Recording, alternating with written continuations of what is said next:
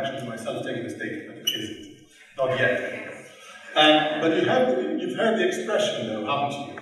The elephant in the room, people avoiding an obvious problem.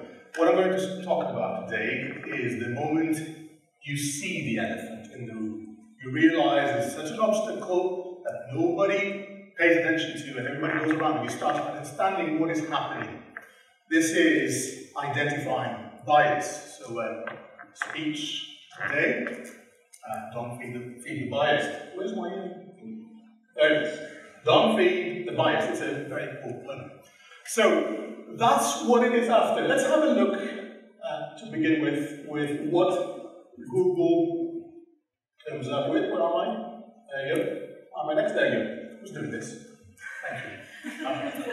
Okay, so this is what comes up under bias when you Google it. I'm only taking the first entry here. Look at these words: prejudice, partiality, racism, and sexism. Do I need to go on? It's not good. Okay, it's not good. I'm going to stick with two: favoritism and where's the other one? Preference. Okay. Favoritism, again, put it back into Google, and you end up with the first finding of favoritism is, do I need to press the wrong button? There it is. Okay, I got it. Gender bias comes under favoritism. Gender bias took a while to figure out from a very simple observation. Women make less money for the same job that men do. And if you look at this graph, you can clearly see there are reasons why a woman might make less money. There is gender bias in these reasons themselves. Let's this out of the conversation book at the time. But at the very top, it says unexplained. This is gender bias. Favoritism towards men rather than women. Men make more money as a result of pure favoritism. But this is not the type of bias I'm going to discuss today. Okay? This is the other type of bias. Preference. You ask me, what is the best place to go on holidays? I'm going to tell you Greece. And that's fine, there's nothing wrong with that, unless you plan on spending money and actually visiting Greece, because then, as soon as the money comes into play, you need to know, I'm Greek, I'm biased. Okay? That can take a different turn. Think about you asking me, what is the best school in the UK? I'll go straight, I'll say CSF Singapore.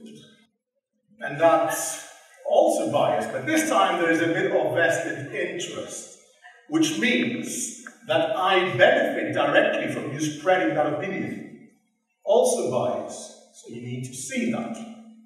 But let's cut straight to the chase. This is Francis Bacon. Francis Bacon defined bias, among other things, in his book Organum. This is not how he written it. The words are his, but the way I present them is mine. So there is a bias there from my end. Okay? I want you to focus on how this is written. Bias is a system of beliefs you have which you don't want to change. Sometimes, most times, you don't even know you have it. Plenty of times you don't want to change it. And you can see, even when evidence comes to the contrary, you either refuse or deny the evidence, or you fight it violently. So it is a problem, and I'm going to start my little story with that last sentence. People are not ready to sacrifice their initial system of beliefs. They are their initial first conclusion, the authority of that first conclusion. And in science, authority has been a problem as much as it has been in everything else.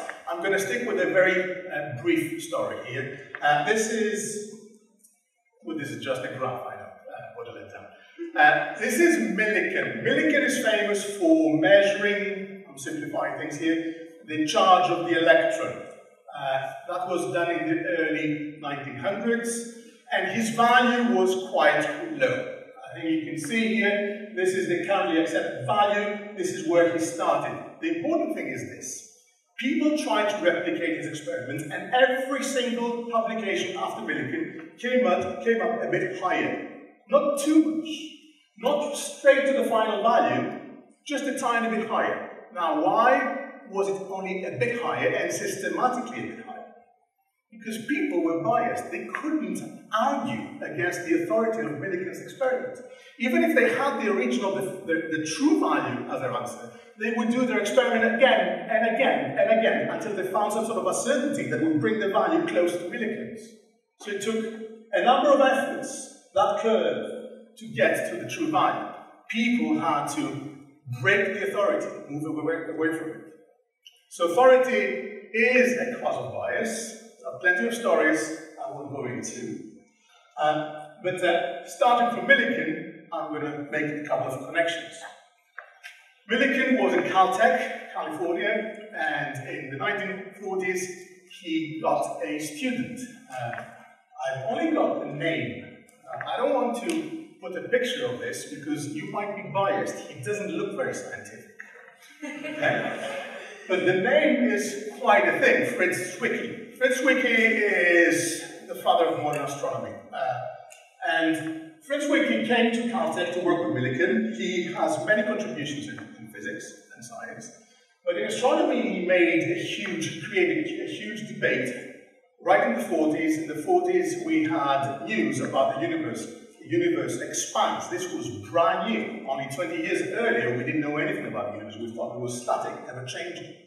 And now the universe expands, and we have data. And Zwicky questioned the nature of the data. He identified a source of bias. There's something wrong with the data. We cannot treat nearby data the same way we treat data from far away.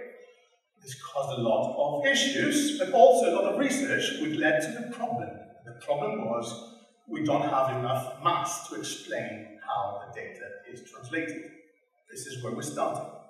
Zwicky also had a thing for telescopes, being an astronomer himself, and he really endorsed what we call the Schmidt telescope. Now, the Schmidt telescope, I won't go into much details here, but it solves one big problem in optical astronomy. Clearly, this is not optical astronomy. This is from a paper from these people who solved a different problem that we have in selfies. Where's the laser there?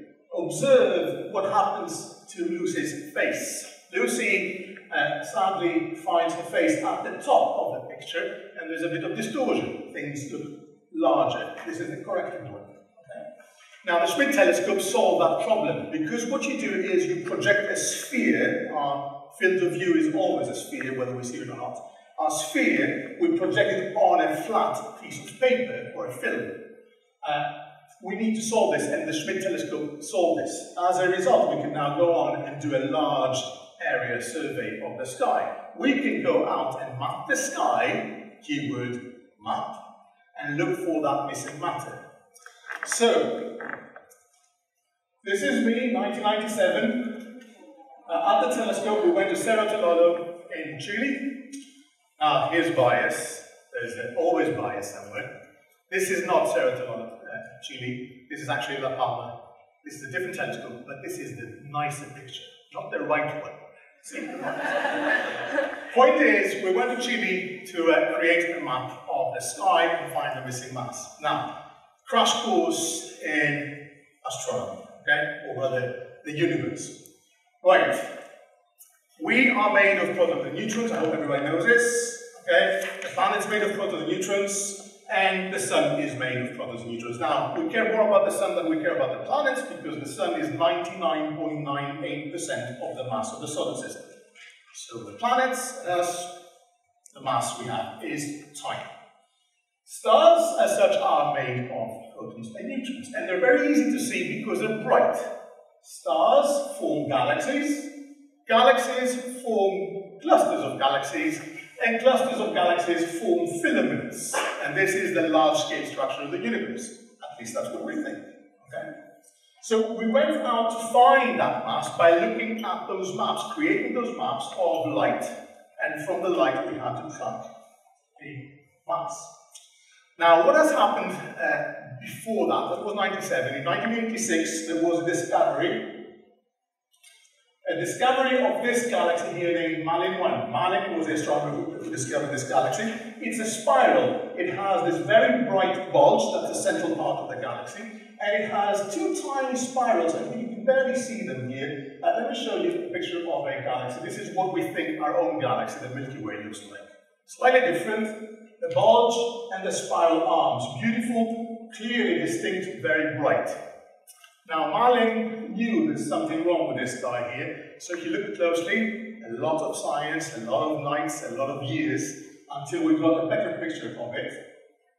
There it is, and here they are. Now, this would be a very important finding, unless we realize that our own galaxy, if we scale it to Marlin size, it only fits just there. It's tiny. Actually, our galaxy is plenty large. Marlin 1 is huge. It's the biggest galaxy that we know. And what we thought we would find by looking at its light doesn't include most of it, because all this part, the spiral arms, we cannot see. They're not very bright. As such, when we go out looking for mass in the universe, by looking at the light, we might be missing out on stuff. And we might be missing quite a bit. So here we are looking for galaxies like these, and what we find is nothing. We broke free from one bias, that all matter emits light, and as such, when you make a map of the universe by looking at the light of the universe, you'll see the mass, but we couldn't see the next bias. So this is what we broke free from. Not all matter in the universe emits light, but we came up across the new one, which is not all matter in the universe is made of protons and neutrons, which means that we're missing about 95%. This is now a huge bias. A map that we think has the information, yet it doesn't.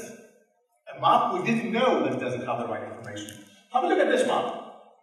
Map of Wales, January 2021, all the vaccination centres. This map caused a lot of trouble to the Welsh Government because people from the middle of Wales said, this is unfair.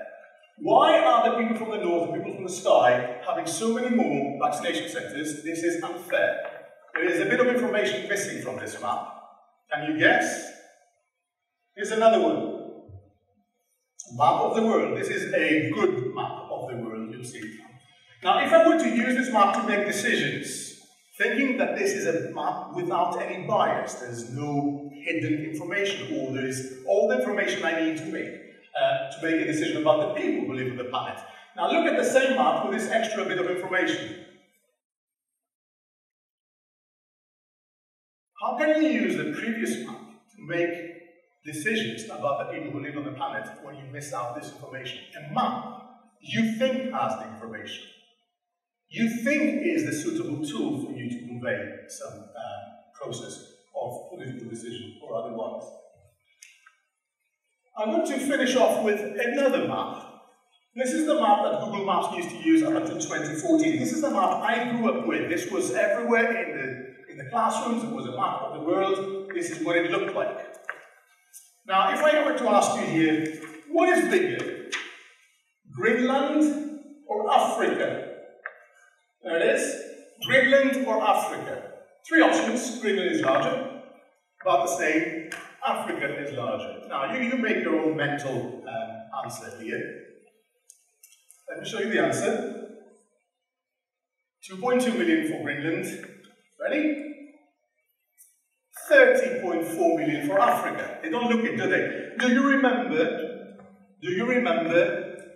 the Schmidt telescope? The problem at the top, the big head?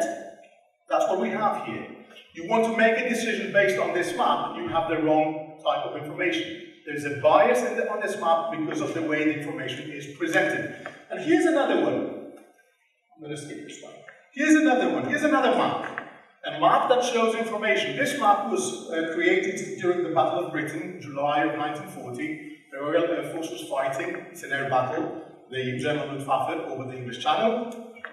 As a result, airplanes returning from the battle had bullet holes in them.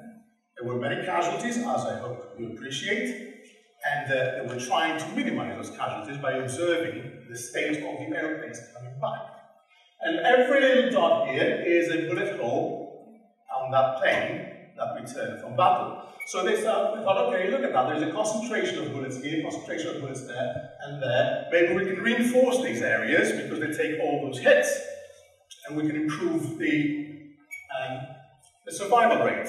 They did reinforce those areas, they didn't improve the survival rate. Because there was a bias on this map. Not the way the map is representing the information. The representation of the information is fine. But where the information comes from. These are the aircraft that actually made it back. The ones who didn't, the ones that we're trying to save, we have no information about it. Or you can rather say that maybe these parts are the parts where those hits won't allow those aircraft to make it back. The bias in the information is there. The hardest part is to identify it exists. The hardest part is to be able to see it, like the elephant in the room. Once you see it, then you have a total other group of problems. Thank you very much.